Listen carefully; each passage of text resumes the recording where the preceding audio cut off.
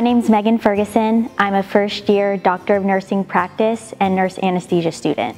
The whole program's definitely exceeded my expectations. I moved from out of state, so Houston just in general was a whole new experience for me, but the program and the faculty have been so welcoming and so warming, and they really push you and want you to be super successful in this program, and it's a rigorous program. So it's really nice to have that support, not only from your mentors and your faculty, but also from the other students that are in the program as well. I think the biggest challenge is just adjusting to this new lifestyle. So going from college to being a full working nurse in the ICU, and then stopping working to become a student full-time is a big adjustment in and of itself, but it's really nice that this gets perceived as your full-time job. So this is where you can put all your focus and energy into it, and I think that helps put it in perspective so it doesn't just feel like another year of school, but that I'm working a job towards my end career goal. During our first part of the program, one of our first weekends, we have an immersion weekend, and we actually get to travel through Houston as a class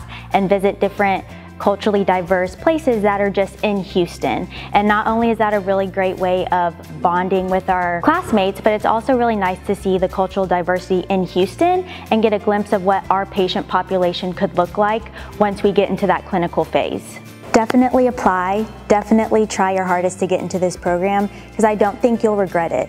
This program is structured so well, it's so well organized. They really do make sure that you have the education and the training that you need to be really successful in your career as a CRNA.